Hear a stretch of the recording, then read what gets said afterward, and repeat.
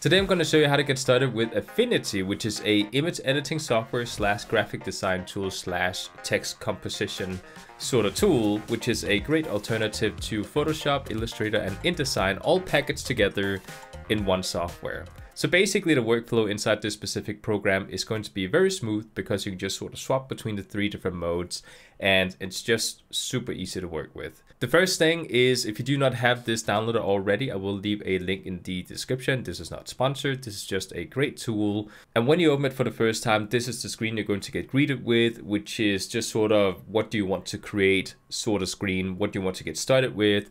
And the first thing we can do in here is, of course, we could choose some of the basic templates that it has to offer, which is up here. We do also have some tutorials if you want to get started with this sort of program. But if you want to create a particular page, we have a couple of different options. The first one is, you can see we do actually have a plus icon up in the top right corner. And I do want to point out here that this is actually a separate screen. If I were to drag it here, you can see that it is actually a window on top of the actual program, which is in the background. So you could also just close this, and then you just have, the program where you can just go in and say you want to create a new document or whatever. But inside this splash screen here, where you can choose different options, we do have the plus icon. If you click this one, you can see that we have all the different modes that you can, if you want to choose a different format than you want to start creating in. Over on the side here, we have a couple of different document settings. So if you want to increase the DPI to, let's say you're not creating for screens, but maybe want to create for logo design or, printed papers and brochures, then you might want to increase this one, because 72 is typically for screens, digital outputs, so to speak. But in this case, since we're doing 1080 pixels for a PC monitor, 72 is quite okay. But otherwise, you can change this to 150 or 300, depending on how much you want to increase it. We can also go down and pick a transparent background. That's also kind of neat, because typically I don't like to have a white background, because that means there's something inside my project. So if partial of my thumbnail isn't covered up by something, then I'm going to get a white color. So I'm just going to have the transparent background enabled. We can also enable artboards if you want to. We do also have multi-page. This is probably more for InDesign, or in this case, layout mode, where you want to create brochures. So you can create multi-pages, margins, bleed, which is used to, sort of decide where the text is going to start and what is going to be shown inside the final version of your brochure. But you can enable different options in here, and then you can just sort of create presets. So in this case here, I might want to create a preset. So I might say 1920 by 1080, transparent. Just so I know that this is a transparent background. And then I can say create presets. And once I do that and go back inside the home area they were in before, you can see that now we have a preset which is set to 1920 by 1080. And now you will actually notice that it is set in portrait mode. So we do have a toggle over here for landscape and portrait. So if I want to have it for screens, I can swap to landscape. If not, I can go back to portrait. So we can go back and forth here. So once we have this particular template, you can also see that we have our My Templates tab over here, where we can actually go ahead and create new folders for creating templates and just setting up different categories of templates that we've created. We can also favorite something. So if I go back inside home here and say I want to create a new one, you have all these different presets here. I can favorite, for example, the 1920 by 1080, maybe 4K is something I use quite often. Maybe I want to use a 4 format in some cases. So I favorite those by clicking the little favorite icon in the top right corner, which is a star. Then if I go back again, you can see that now we have these 3 inside favorites. So we don't have to look for them every single time. It just makes it a little bit easier for finding whatever preset we want to have really fast once we start out. We can also go back to the start here and just sort of pick our preset. So if you do that, you can see we opened it up here. Now I forgot to click landscape mode. So how do we get back again? Well, in order to get back inside this splash screen, you go up to the top left corner and click on the Affinity icon, which is called home. You click it, and then you can see we open it back up again. So I'm just going to go ahead and swap to landscape mode and then click it again. And now we have a landscape mode format. What you can also see here is that once we actually get started inside the actual program, we do actually have two different, at least I do, have two different documents here. I have the new one that I created, which is still untitled, and I have the old one, which is the portrait mode, which is also untitled. I can actually close this one down by clicking the close document. And then we just have one open. So once we actually enter the software, we have a couple of different things to just sort of know about once we get started here, because it is slightly different than version 2, which is the previous Affinity products that we've been using. You can actually see I have Affinity 2 down here at the bottom. Inside the top here, right next to our home button, we do have 3 different default modes that are free.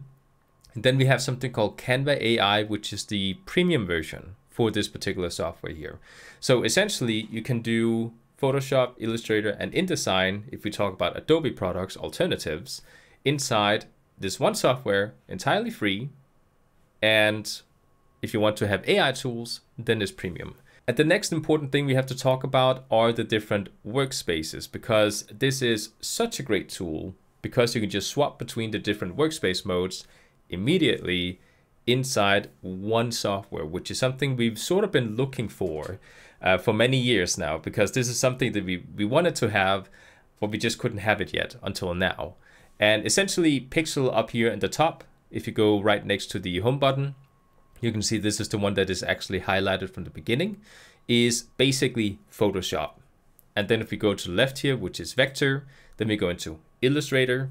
And then if we go to Layout, we go to InDesign. I'm doing this because I'm trying to compare to, if people come from Adobe products, what this might be considered, you know, similar to. If you go back inside Photoshop mode or Pixel mode, I'm going to stop using Adobe terms now. Then I can drag in a photo from a folder and just drop it here. If I scroll back out by holding Control and then the scroll wheel, or Command if you're on Mac, I guess. And then I can just sort of pick the image and just sort of scale it down. If I hold down Control, you can see that we scale from the center. If I hold Shift, you can see that we just sort of scale from a corner in a warped mode. And I'm just going to go ahead and hold down Control, so we scale it down to something like this, just so we have some, so we can actually see what is going on here. Once we have a photo in here, we can actually get started on changing things, working with different tools inside this software. But before we do that, I do want to show off one more thing, which is up here next to our workspaces. And that is actually that we have something called Studio Manager. If I click this one, you can see that we get a couple of different options here. So if you do not have the premium version right now, maybe you want to get it later, so, you know, essentially you would not be using the premium feature, you can actually hide it. So if I toggle it off, you can see we no longer have Canva AI. It's just sort of gone from up inside these different options up here. We can also toggle on color grading, if that is a mode that you might be using quite often. So essentially, if you want to change the look and the coloring of the image, you can toggle this on. And once you click that, the software is just sort of going to give you all the tools that are best for that sort of task. And again, you can also, in your own way, customize this by creating a studio at the bottom here. So let's say you do a lot of color grading and maybe vector art, like just those two things. You can go inside Create Studio, and if you put together your own little workspace here, because you can do that by dragging in new windows and removing tools from the sidebar, different things, then you can go in here and just sort of name it something, and then say clone from something else. And then you want to choose a color, an icon, a small description, what is this workspace exactly, and then you can create it. And in that sort of way, we now have a workspace that we have created ourselves and customized, but that's a little bit too much for now. We're just going to go ahead and cancel it here. There's one more thing I want to show up here, which is something called vector mode or vector view mode and pixel view mode. Let's go ahead and drag this image to the side for a second. This is actually something that you do need to know about as well, depending on what kind of work you might want to do inside this software. So to better demonstrate this, let me go ahead and draw a square using the rectangle tool that we have down here. I'm just going to draw a square. And I have set the border width to 1.3 beforehand, just so you could sort of see what exactly this does. It could be something else as well, doesn't really matter. But if I were to go ahead and zoom in to the border here, I'm going to go way in because I want to go all the way in and see all the small fine details. You can actually see that the border looks a little bit weird. it's kind of like there's some transparency going on here. It isn't one pixel line, it's just sort of bleeding out a little bit. If I go to vector view mode, you can see that it sharpens. If I go back to pixel, you can see that it looks like this. And essentially, vector view mode and pixel view mode is for working in different types of projects. So let's say you're doing logo design, for example. Well, in that case, you might want to have very fine, sort of mathematically calculated lines inside your project, because in order to infinitely zoom in on something, because this is very tiny, I'm zoomed all the way in so we can see pixels right now. Then if you go inside pixel view mode, it is basically just calculating this based on pixels. It's not really calculating anything, it's just sort of drawing, and just like any image you would take with your phone or something, if you zoom in far enough, it's going to start getting pixelated, right? Because there's only so many pixels inside your phone. But when we work with vector format, it sharpens things because we work in mathematics. So it's basically calculating how the lines are going to look, which means that when you zoom in, it is going to recalculate how the line needs to look like again and again and again the further you zoom in, and it's going to keep maintaining a crisp sort of look to it.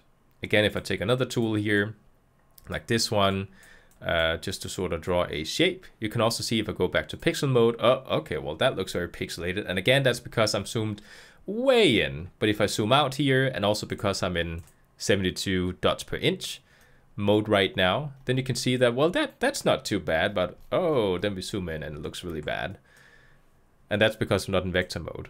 So typically, if you want to create logos and such, you want to start probably creating inside vector mode, and then to see how this is going to be outputted inside a monitor, or once you export this, well, okay, so how is this going to look like when exporting?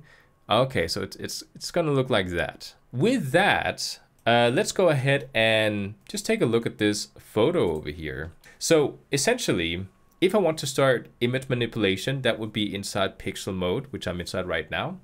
And, we can see the different layers over here on the side. So if you go to the right side over here, and again, you can change these as much as you want. So if you don't want to have the navigation at the bottom here, you can just move it up to the top here, and then it's at the top there. It doesn't really matter. You can move around and do different things and have this look exactly like you wanted to inside the program. But let's go back to layers for a second and talk a bit about the different layers. So right now we have one layer, which is the photo I dragged in. You can also go ahead and go to the bottom here and create a new pixel layer, which is essentially just a new empty layer inside this program. So if I click this one, you can see, oh, right now there's an empty layer, and I can start drawing in it. And if I draw, I don't actually draw on top of the image, I draw on top of the layer, which means that if I untoggle it here, I'm not actually ruining the image, which is non-destructive workflow. And that is one of the reasons why a program like this, or Photoshop or something similar, is very good for doing professional work, because you don't destroy the image as you're actually changing it. Same thing with the coconut. I can untoggle it here to hide and see it. We can also lock it by going to the lock icon up here, and then you can see we get a small lock icon. That basically means that now I can't actually choose the photo and drag it or do anything to it. It's just sort of locked in place and I can't touch it. And if you want to delete a layer, you can click it. Then you can go down to the delete, trash bin, remove layer icon, click it, and then you can see it goes away. You can also group layers together and so forth. So there's many different tools inside the layer panel, but essentially you just sort of want to make sure that you don't destroy the original image as much as possible when working inside a program like this or doing any sort of professional work, because you had to change the original image slightly or maybe replace it entirely, and now you drew on top of it. But now we're not going to continue talking about these different modes down here, because that is more for a separate lesson. But on the left side over here, you can actually see that we have many different tools, and these will actually change depending on which mode we're inside right now. So if I'm inside vector mode, then you can see we have vector-based tools. If I go inside pixel mode, then we have Photoshop-based tools. Basic image manipulation tools, right? So what we can do is we can choose these, we can do something, I can select things, many different tools, and these do take a little while to get to know, because it is sort of a small learning curve to just know what exactly each tool does. There's many different tools we can use in here to sort of tweak our photos and make them look like we want them to. But let's go ahead and go inside color grading, which I did actually toggle on inside our little studio selector here. If I go to color grading, you can see that now we're inside color grading mode, and I can go ahead and adjust the brightness. You know, I can adjust the contrast to make things pop a little bit more when it comes to the differences between lights and shadows. Highlights, shadows, we can also tweak those. Hue we can change to change how that looks like. If you want to reset something, you just click these little reset adjustment symbols on the right side. So if I click those, you can see we get reset. We can also adjust the white balancing, so if things don't look exactly like they need to. Let's say a white wall doesn't look white, then you can adjust this in here to make it look how you want it to. We can also go and adjust the sharpness. So you can see we can sharpen the image. I don't know how clear it is inside, but if I do this, you can see that it gets sharper and then it gets unsharper. There's also a clarity mode to bring out some of the details. So you can see the coconut here, the details inside the center. You know, it's super clear right now. If I boof it up, you can actually see, we can see all the small details. Then we can also sharpen to make it even more sharper and clear. You know, now it sort of gets a little bit too much, but you can just sort of see what I mean, right? So we adjust a little bit, make it a little bit sharper. And then once I'm done with the photo, I can just sort of drag it to the side, have it over here in the side, go back to, let's say, layout mode, which is for creating text, sort of highlight. Maybe I want to create some text with this area, right click, insert filler text because I don't have some actual text right now. Then I can just sort of increase the size so it's a little bit larger. And then we just kind of, you know, continue working from here, go back inside pixel mode. So as you can see, we can do many different things in here. I'm going to stop going off-road for a second because this video doesn't need to be longer than it has to. And I want to share one more thing with you, which is the fact that a lot of people experience crashes with this software because it does not handle hardware acceleration as good as other software out there. So what you can also do if you experience a lot of lagging, let's say your mouse cursor all of a sudden starts to get really slow because your computer is like thinking really hard, go to edit at the top here, go down to settings, go down to performance, and then toggle off enable OpenCL compute acceleration. That will, at least in my case, stop it from crashing. That is sort of like the final tip here for people who might experience the same thing. But in this case here, it just sort of makes things a little bit more smooth and it doesn't over try and get slow and different things, right? So this is essentially an introduction to this particular software, how to get started, how to import things, how to start a new project. And with that said, let's go ahead and end it here. Thank you so much for watching, and I'll see you guys next time.